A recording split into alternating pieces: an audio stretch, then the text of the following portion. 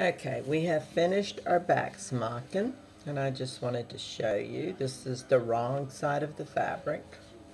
I have done 3 rows of back smocking. It depends on the size of the dress that you're going to make as to how many rows of back smocking you're going to do. Okay, I have also started my first row. This is going to be a cable stitch.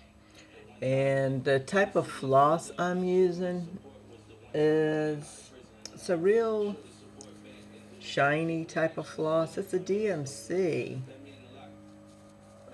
but it's real slick. If you're just starting to smock, I recommend you not use this. I'm using it just for my cable stitches only because I wanted my cable stitches to stand out a little bit. And right now they just look like little dots. Once I move the pleat and thread, they'll look a whole lot better. I have smocked half of it because I wanted to show you later on when we start the stitching, the regular other stitches. I'm going to be telling you to invert your fabric. All that means is to turn your fabric upside down and and you're going to be working the same stitch. Okay, this first row of cable stitch is stitched on row 1 of our smocking, but it is your second pleated row. So you're going to be starting on I told you when we pleated it, we're going to pleat the first row we don't smock on and the last row we don't smock on. Okay, so this is our second row, our first row of smocking. Okay, and we're doing a cable stitch here, and when we take out our pleating threads, a cable stitch is just a pretty straight line of stitches. It'll make a straight line, which it don't look like that right now, but once you let's see. So when I take out my holding thread, it's going to look something like this. I don't know if you can get a good look at that, and it's just because it's all bunched up now.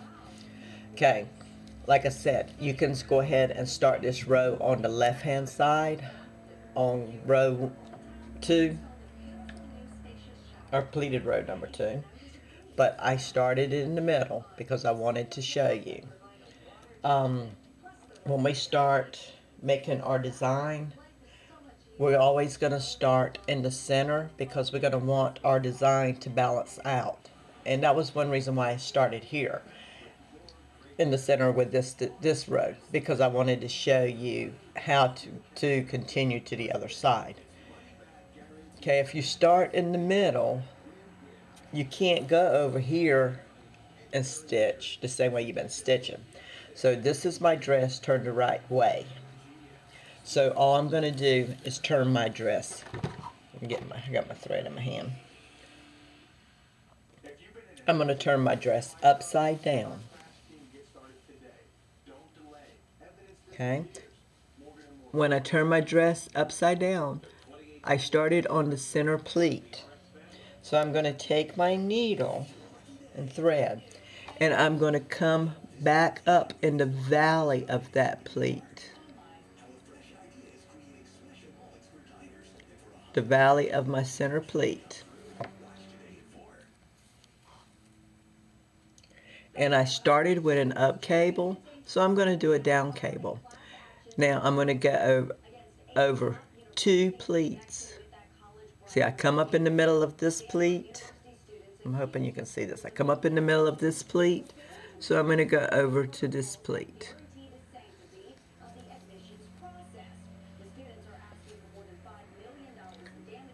And I did a down cable. So now I'm going to go ahead and do an up cable.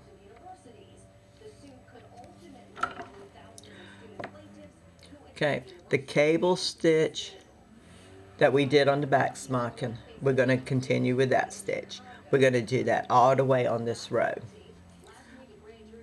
You know, I've showed you how to do this stitch so much time, I don't want to bore you sitting here just showing you over and over again.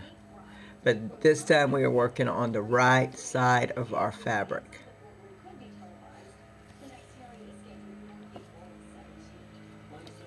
Make sure you pull your stitching tight. Don't pull it so tight that you crush your pleats, and you don't want to have it loose where when you take your holding thread out, your material just don't hold its pleat. You just want to pull it snug, and you want to keep it snug, because these pleats is what's going to give your these stitches is what's going to give your dress the elasticity.